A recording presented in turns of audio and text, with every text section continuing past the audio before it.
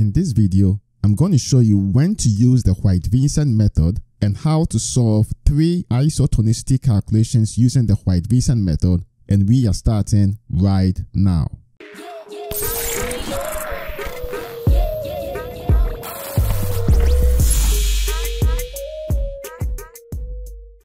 Hello, this is Dr. Dankwa, and if this is your first time here and you like to learn pharmaceutical calculations, tips, tricks, and strategies, then start by subscribing and clicking the bell so you don't miss anything. Now, the White Vincent method is one of the methods of adjusting the tonicity of a solution. If you'd like to learn more about the other methods of adjusting the tonicity of a solution, such as the sodium chloride equivalent method and the freezing point depression method, then I'm going to link a playlist in the cards, and I'm going to put links to several resources in the description as well.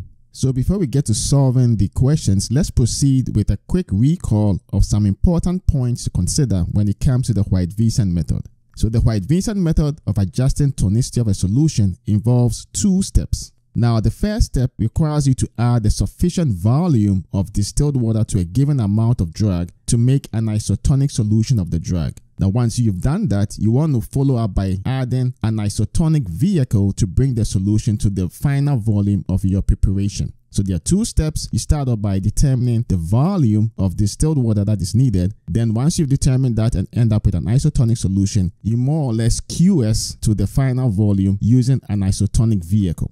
So the question arises as to how you determine the volume of the distilled water that you need to make a given amount of drug isotonic. And so the way you determine that volume is based on the fact that the volume of isotonic solution that can be prepared from any given drug is obtained by using a specified simple equation. Now, that equation actually is given as V equals omega times E times 111.1. where V is the volume of distilled water that you need to add to a given amount of drug to make an isotonic solution of the drug. Now, omega is the weight of drug in grams, and E is the sodium chloride equivalent. Now, this equation is for scenarios where you only have one ingredient in your preparation. Now, when you have more than one ingredient in your preparation, the equation you'll be using will be some simplified version of this general equation, where V is now equal to, into parentheses, omega 1 times E1, where omega 1 is the weight in grams of the first ingredient times the E value of the first ingredient, plus, into parentheses, omega 2 times E2, where omega 2 is the weight in grams of the second ingredient, multiplied by E2, which is the sodium chloride equivalent for the second ingredient, plus, into parentheses, omega n times En. So the n is going to be the nth ingredient in your component. So if you only have 3 ingredients in your preparation, then you end up with omega 3 times E3, and omega 3 will be the weight in grams of the third ingredient times the sodium chloride equivalent of the third ingredient. And then you multiply everything by 111.1. So we will be taking a look at 3 questions, and these questions are sequenced in order of increasing complexity. Now, the first question says you have oxy-tetracycline hydrochloride with an E value of 0.12. You have 0.05 grams in your preparation, and you're mixing and making an eye wash which is isotonic and has a volume of 30 milliliters. You have on hand isotonic boric acid vehicle. How many milliliters of purified water and how many milliliters of isotonic boric acid vehicle should be used in compounding the prescription? So one of the questions that normally arises is, when do you actually use the White Vincent method? And from the question, there are a few key phrases that will point you in the right direction. Phrases like how many milliliters of purified water and how many milliliters of isotonic vehicle or buffer, those are key phrases that point you to using the White Vincent method when it comes to isotonicity calculations. So in this question, you've been given the weight of oxy-tetracycline hydrochloride in grams, which is the 0.05. You have the E value at 0.12, and your total volume is 30 milliliters. So the way you want to proceed is to start off with the White Vincent method equation, and that implies that you have volume being equal to omega times E times 111.1. Now, omega is the weight of ingredient in grams, and in the question, because the weight has already been given in grams, don't need to do any manipulation there. And then you also have your E value as 0.12. So we can simply proceed by substituting the values into the equation. So V is going to be equal to 0.05 times 0.12 times 111.1.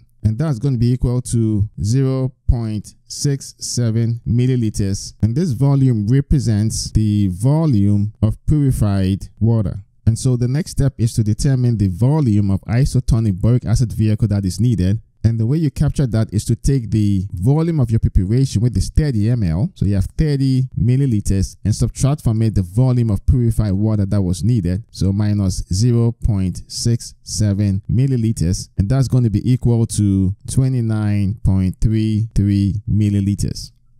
So this type of question is essentially the simplest kind you would come across, where you have one ingredient and the weight is given in grams. So you don't need to do multiple steps. That's the simplest scenario you will likely encounter when it comes to isotonicity calculations using the White Vincent method.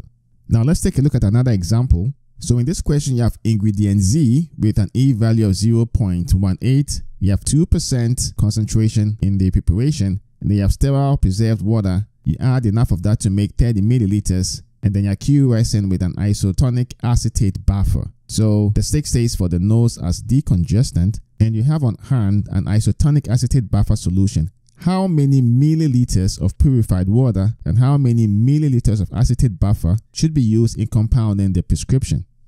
So in this question, the goal is to calculate the volume in milliliters of purified water and the volume in milliliters of acetate buffer that you need to compound this prescription. And so the way the question is framed, we know we are going to be using the White Vincent method equation. And here we only have one ingredient. So the version of the equation we'll be using is volume of purified water is equal to omega times E times 111.1. So the omega is the weight of the ingredient in grams. But notice that in this question, your amount of ingredient Z is given on a concentration basis as a percentage strength. It says 2%. And so in order to use this question, we first need to determine the weight of ingredient Z in grams that is present in the 30 ml. So what that would look like then is omega is going to be equal to the concentration, which is 2%. Now 2% implies you have 2 grams of ingredient Z in 100 milliliters of preparation. And then we're going to go ahead and multiply this by 30 milliliters. So the milliliters will cancel out, and that's going to be equal to 0.6 grams. So we can now go ahead and substitute the weight in grams into the original equation, and that would imply that the volume of purified water is going to be equal to 0.6 times the E value of ingredient Z, which is 0.18 times 111.1, and that's going to be equal to 12 milliliters. And so the next step is to determine the volume of acetate buffer, and the way you capture that is to take the volume of the preparation, which is 30 milliliters, and subtract from it the volume of purified water that is needed, which is 12. So you're going to have 30 milliliters minus 12 milliliters, and that's going to be equal to 18 milliliters. So this is an example of a question where you have the weight given as a concentration. So it could either be percentage strength as indicated here, or it could be a ratio strength. And so the way this differs from the previous question is you first need to determine the weight in grams and then substitute that value into the equation. Now let's take a look at another question where you have more than one ingredient. So this question says you have pilocarpine nitrate with an E value of 0.23. It is 0.5% in the preparation. You have boric acid, E equals 0.52 and has 155 milligrams in the preparation, and your total volume is 30 ml. You're making an isotonic solution, and the 6 says 1 drop in each eye. Now you have on hand an isotonic acetate buffer solution. How many milliliters of purified water and how many milliliters of acetate buffer should be used in compounding the preparation?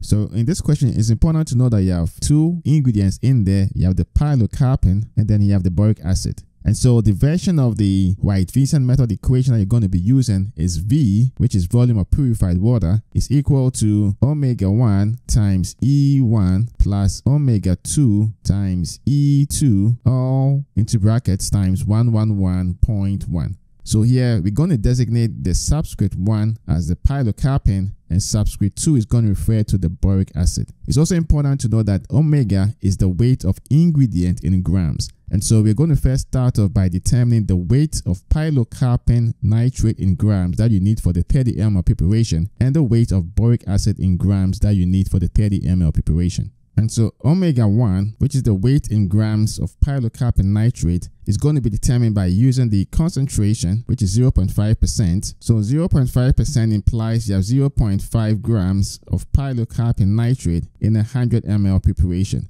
Now, since we're making 30 ml, we need to multiply this by 30 milliliters, and that will give us the amount of pilocarpine nitrate in grams that is in the 30 ml. So the milliliters will cancel out, and this is going to be equal to 0.15 grams. So the next step is to determine the omega-2, which is going to be the weight of boric acid in grams in the 30 ml preparation. Notice here you have 155 milligrams. So we want to convert the milligrams to grams. And so 155 milligrams, we multiply this by the conversion factor, 1000 milligrams is equal to 1 gram. The milligrams cancel out. That's going to be equal to 0.155 grams. So we can now proceed by substituting all the values into the original equation, and that would imply that the volume of purified water is going to be equal to 0.15 times the E value of pilocarpine nitrate, which is 0.23, plus into parentheses 0.155 times the E value of boric acid, which is 0.52. Now all of this multiplied by 111.1. So we can go ahead and simplify this some more, and we're going to end up with 0.0345 plus 0.0806 times 111.1, and that's going to be equal to 12.79 milliliters. And so the next step is to determine the volume of acetate buffer that is needed. And the way you capture that is to take the volume of the preparation, which in this instance is 30 milliliters, and subtract from it the volume of purified water that is needed, which is 12.79 milliliters. So you're going to have 30 milliliters minus 12.79 milliliters, and that's going to be equal to 17.21 milliliters.